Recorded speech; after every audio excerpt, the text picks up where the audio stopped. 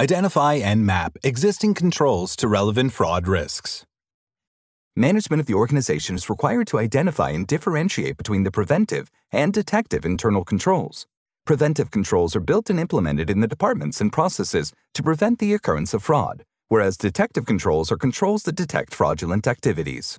Management also identifies the general controls and differentiates these controls from the process-specific controls, which are built into the processes to prevent the occurrence of frauds.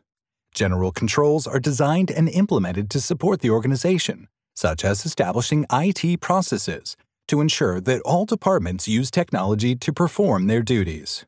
On the other hand, process-specific controls include sales controls which are built into the sales system to ensure that all actual sales are recorded correctly and on a timely basis to avoid the over- or under-recording in financial statements. Other examples of process-specific controls include purchase controls built into the purchase process to ensure that all purchases are authorized as per limits. Management develops the policies and procedures for each department and core processes to ensure that all process-specific controls are documented for reference of employees working in different departments. Once all the controls are documented in the form of policies and procedures, the identified fraud risks are related to the process-specific and general controls. This interrelation helps identify gaps and weak controls to mitigate the fraud risks.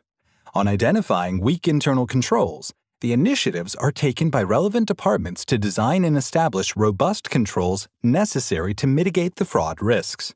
For example, in the purchase process, if the authorization controls are not built in, then there are chances that employees may misuse the purchase process for their advantage. The purchasing department needs to design authorization limits for different purchases to control this fraud risk and ensure their implementation. Such authorization limits will require approval of purchases from a manager or departmental head, which reduces the risk of fraud by the employees.